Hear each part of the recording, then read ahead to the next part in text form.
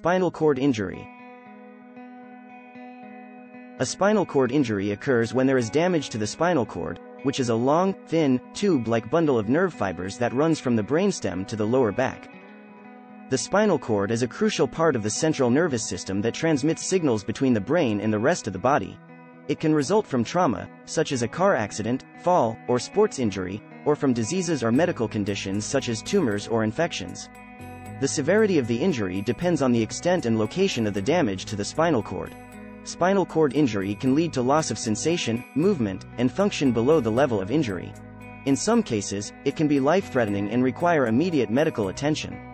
Rehabilitation and medical interventions can help manage symptoms and improve quality of life for individuals. What are the types of spinal cord injury? There are two main types of spinal cord injury: complete and incomplete. A complete spinal cord injury occurs when there is a total loss of sensation and motor function below the level of the injury. This means that there is a complete severing of the nerve fibers in the spinal cord, and the person may experience paralysis or loss of movement and sensation in the limbs, trunk, and pelvic organs. An incomplete spinal cord injury occurs when there is only partial damage to the spinal cord, and some sensation or motor function remains below the level of the injury. The extent of the damage and the location of the injury will determine the specific symptoms and degree of impairment. Within these two main categories, there are several specific types of spinal cord injury, including 1. Tetraplegia, also known as quadriplegia, injuries that affect the cervical, neck, region of the spinal cord, resulting in loss of function and sensation in all four limbs and potentially the trunk and pelvic organs. 2. Paraplegia, injuries that affect the thoracic, lumbar, or sacral regions of the spinal cord, resulting in loss of function and sensation in the lower limbs, but not in the arms. 3.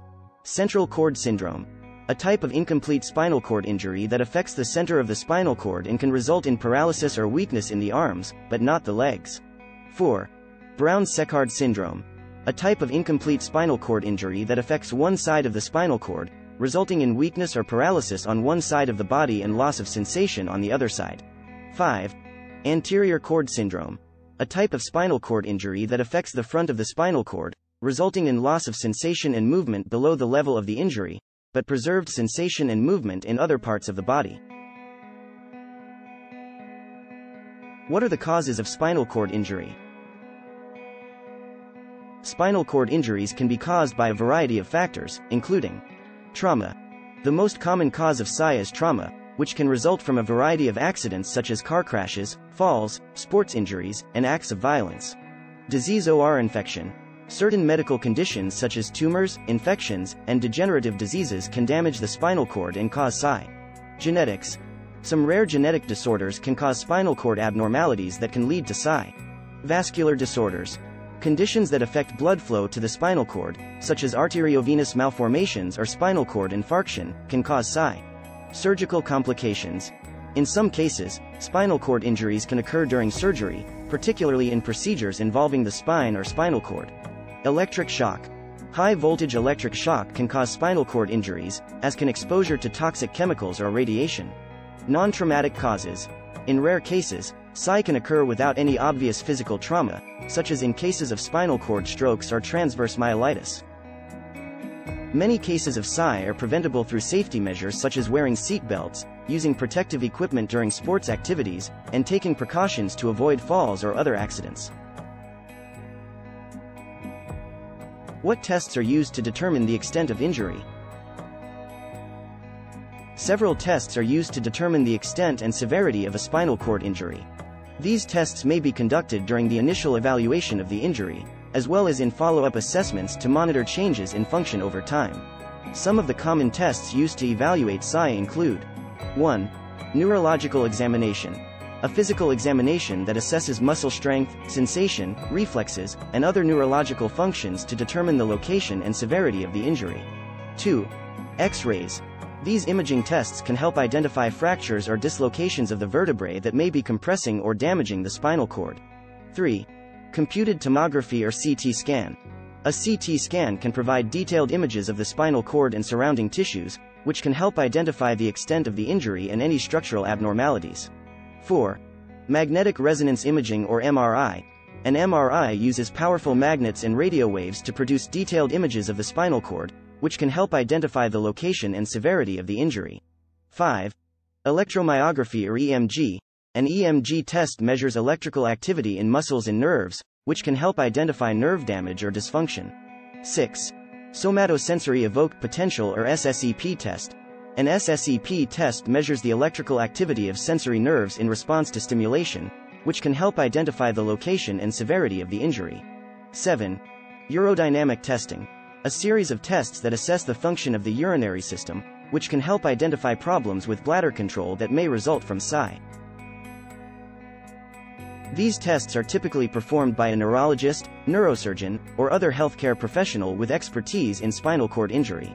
They can help guide treatment decisions and monitor changes in function over time. How is a spinal cord injury treated? The treatment of spinal cord injury depends on the severity and location of the injury. Spinal cord injury is a medical emergency and requires immediate medical attention to minimize further damage to the spinal cord and other organs. In the acute phase, the goal of treatment is to stabilize the spine and prevent further injury. This may involve immobilization of the spine with braces or traction, and possibly surgery to realign the spine or remove any foreign objects that may be causing damage. After the acute phase, treatment focuses on rehabilitation and management of symptoms.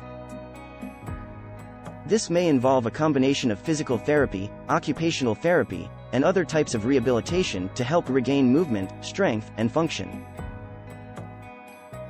Medications may also be prescribed to manage pain, spasticity, and other symptoms. In some cases, assistive devices such as wheelchairs or walkers may be necessary to help with mobility. Other interventions such as bladder and bowel management strategies, sexual counseling, and psychological support may also be part of the treatment plan. Research is ongoing to develop new treatments for spinal cord injury, including stem cell therapy, neuroprotective drugs, and electrical stimulation to promote nerve regeneration. However, these treatments are still in the experimental stage and are not yet widely available. It is important for individuals with spinal cord injury to work closely with their healthcare team to develop a personalized treatment plan and receive ongoing support and care.